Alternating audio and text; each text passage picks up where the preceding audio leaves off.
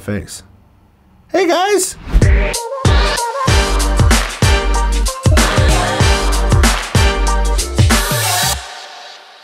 All right, people, I'm Garrett. This is Making Movies, and it is 2020. It feels good to be back. I know I was gone for a little bit. I wasn't not doing anything. We actually have been working on a large video series that we are doing with light panels. Here's a little preview of that.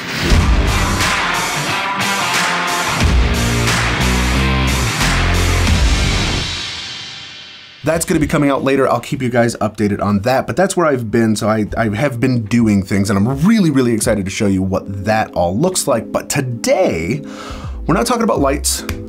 We're talking about lenses, specifically this lens. This is the Sirui 50mm Anamorphic lens. It is a 133 anamorphic. We'll get into all of the technical stuff about that. But what's interesting about this is it is a true manual anamorphic lens for under or just around $700 American. Pretty incredible, because the nearest competitor is just over $1,000, and from there it gets massively more expensive into the tens of thousands of dollars. I have played with this lens for a while. I have some thoughts, but before we kind of get into the specifics of what I think about this anamorphic lens, we should talk a little bit about what this means. 50mm 133 anamorphic, all of that. This, put it over there for now, is a crop sensor lens. It is an APS-C lens, meaning that it will not work for full frame cameras, which is probably why they put it on the mounts that they put it on. You can buy this lens in one of three mounts, which is the Sony E mount, the Fuji X mount, or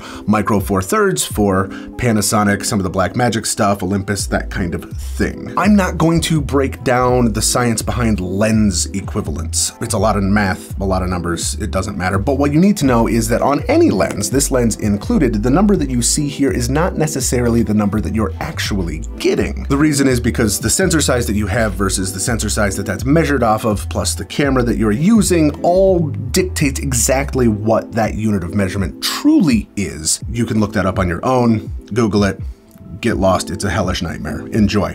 What you need to know is that this lens, if you are using it on an APS-C camera or an APS-C sensor, so Sony E mount, Fuji X mount, it's going to be about a 56mm lens, true as far as what it actually is going to be. And if you are on a Micro Four Thirds camera, some of the Blackmagic stuff, some of the Panasonic stuff, like what I'm rocking, it's gonna come in at about a 75mm lens. That said, I'm glad that they went with a normal lens for their first prime, because with wides or something that's super telephoto, they become much more specified in their use case. A normal lens, or just outside of normal, is a pretty good place to start with a prime. That's lens equivalence. The other thing is, of course, the amount of squeeze, what this lens is actually giving you. Anamorphic is measured in two different lens types. There are 2x anamorphic lenses and 133x anamorphic lenses.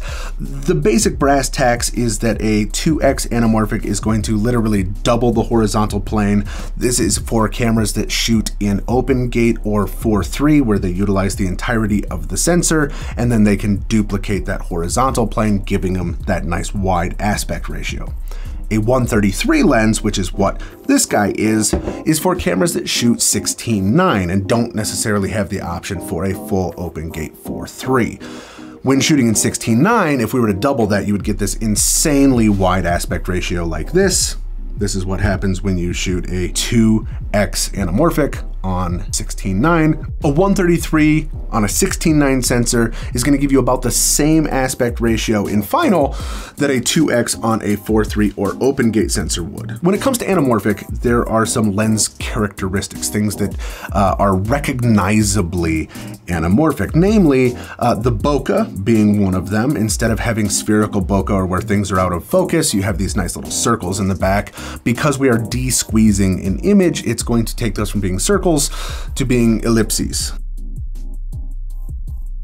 The other main characteristic is, because the lens front is not spherical but cylindrical, you get these really cool lens flares that come across it. If you don't want those lens flares, matte box or a lens hood, something that's going to prevent light from kind of hitting the corners of this lens, is going to block all of that out for you and give you kind of a more traditional look without all of that flaring. Those are all principles of anamorphic lenses, or characteristics of anamorphic lenses that people love. This lens is surprisingly hefty in the hand. It is a full manual lens, so there are no electronic components to it. Towards the front of the lens, you have your focus ring, and then underneath that, you have your aperture ring. This boasts at being a 1.8 f-stop lens. We'll talk about that in a bit, but it is a really robust and hefty lens. And when you look at this, see the front of that? Look at that. That is a beautiful looking lens, and there's really, really good tension in this. It doesn't feel like it's really cheaply made. It feels very, very good in the hand. This lens claims to be f1.8. I treat this in the same way that I treat the Rokinon DS Cine lenses, where wide open, you're pretty soft. In my opinion, kind of unusably soft, unless you're going for kind of like this smeary, dreamy kind of sequence. It allows a good amount of light in, but at the expense of the overall image. At 2.8, it's a bit better. This is kind of where I would start to say it's usably soft.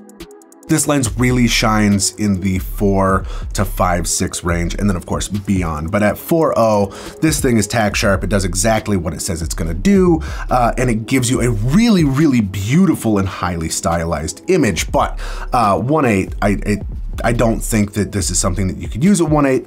in the same way that I don't think you could use a Rokinon at 1.8, but that doesn't make either of those lenses bad. I think that this is still an incredible lens at the price tag.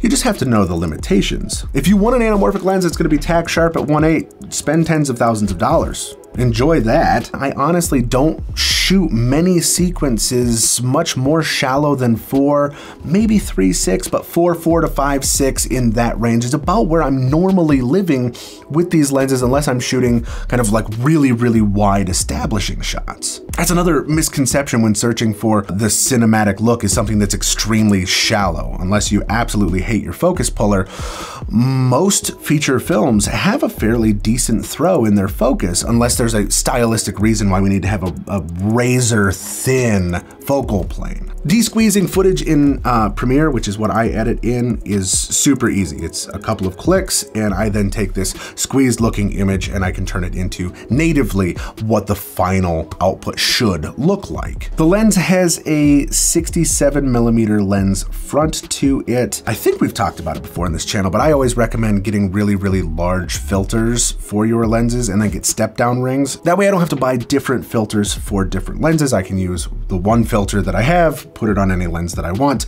So when buying filters, that's something to consider, is that this is a 67mm front as opposed to 72, 77, or 82, which are kind of more standard. If you're chasing the anamorphic look, this is it. This is gonna give you everything that you are looking for in an anamorphic lens at a price that is more affordable than it ever has been. That wraps it up for me as far as this anamorphic lens goes. If you found this video helpful, do me a favor and give the video a like. If you wanna see more stuff like this, hit subscribe and that little bell notification icon. That way you know when I upload videos, and as always, I'll see you in the next episode.